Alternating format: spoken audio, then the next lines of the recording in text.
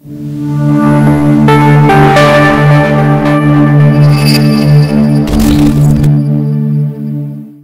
and welcome to Government Class. In today's Government Class, we'll be looking at some of the constitutional conferences that led to the adoption of Nigerian Federalism. There were majorly two constitutional conferences that took place before the final adoption of federalism in Nigeria, and it took place there were majorly two constitutional conferences held before the final adoption of federalism in Nigeria, which took place from 1st of October 1954.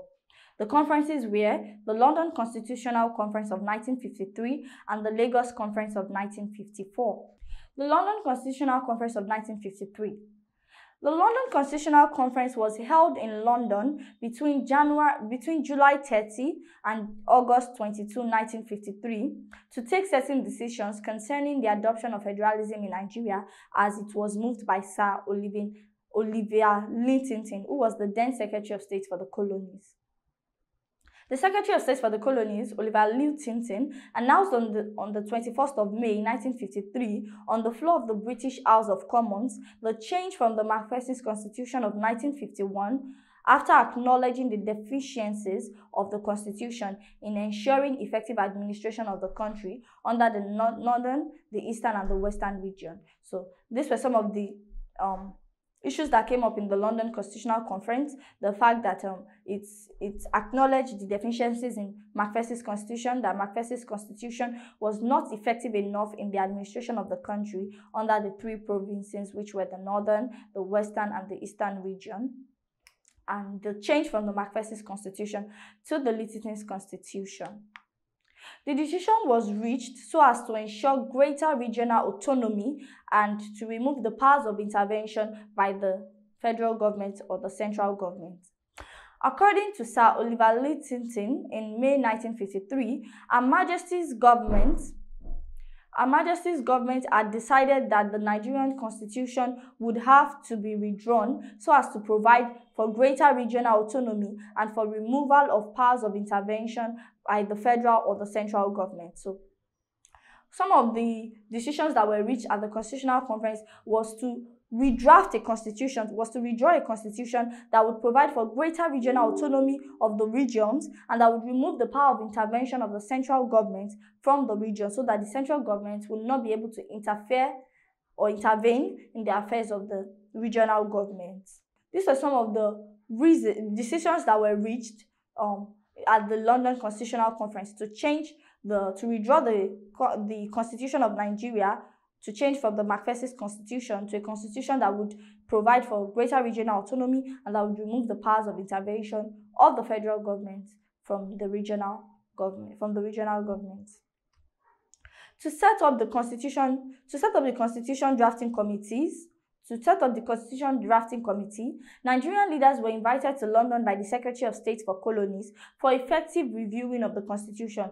To draft this Constitution, Nigerian leaders were invited to London. They sat together with the Secretary of State for Colonies, and then they reviewed the Constitution to ensure that the Constitution there was no deficiency in this Constitution, to ensure that it provided for the regional governments to be able to legislate, and implement policies and to remove the powers of intervention from the center. So they sat down together to make sure that this new constitution was all-inclusive.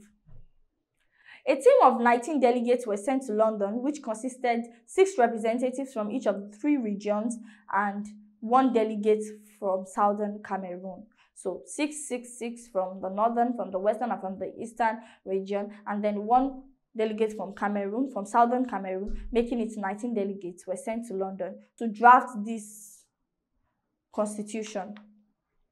The conference was held between the 30th of July and the 22nd of August in 1953, and the following agreements were reached: that a federal system of government in which the functions of the federal government should be spelled out and residual powers vested in the regional government should be established. This was one of the agreements that were reached, the introduction of a federal system of government whereby the federal government powers should be spelled out clearly in the Constitution, and the residual powers, that is the powers to legislate in the regions, should be vested in the regional governments.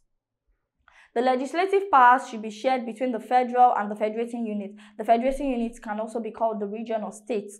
As at 1953, it was called region. Now, in 2022, it is called states. So, the legislative power was to be shared between the federal and the federating units. Now, there are legislative powers that are solely for the federal government and solely for the regional government. And there are some that are for both the regional government and the federal government. We call this concurrent. So these are powers listed in the concurrent list. They are powers that both the federal government and the state governments can legislate on.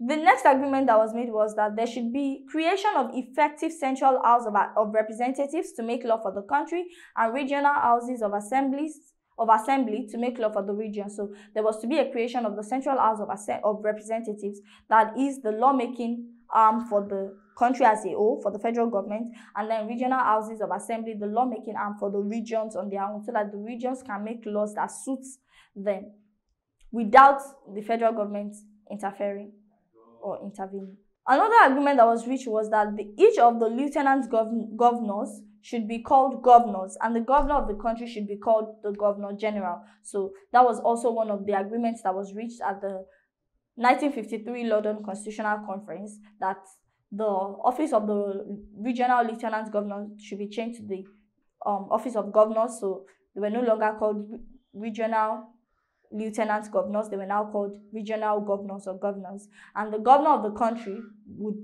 should be called the governor general. So the governor of the country was now called governor general. Another agreement that was reached was that Lagos should be separated from the western region and be made the federal capital territory of the country. So this was also one of the agreements that was reached at the 1953 London Constitutional Conference, that Lagos should be separated from the western region and be made the federal capital territory of the country.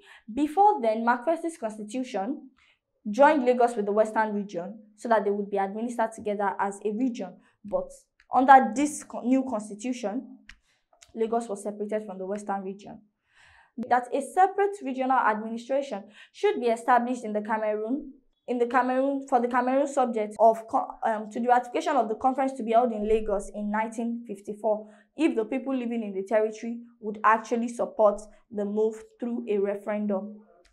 Also, another agreement that was reached was that there should be a separate regional administration established for southern Cameroon, and that this regional administration was subject to ratification in another conference that was held in Lagos in 1954. We'll still look at this, the Lagos Conference of 1954. We'll still look at that, and this was one of the agreements that was reached to at the London Constitutional Conference. Also, that in 1956, Her Majesty's British government would grant self-government to any region which so desires it. So that another agreement that was reached was that Her Majesty would grant self-government to any region that so deserves it in 1956. And with this, we've come to the end of the class. In the course of this class, we looked at the London Constitutional Conference of 1953 and some of the agreements that were reached at this constitutional conference. In the next class, we'll be looking at the Lagos Conference of 1954, and I'll see you at the next class.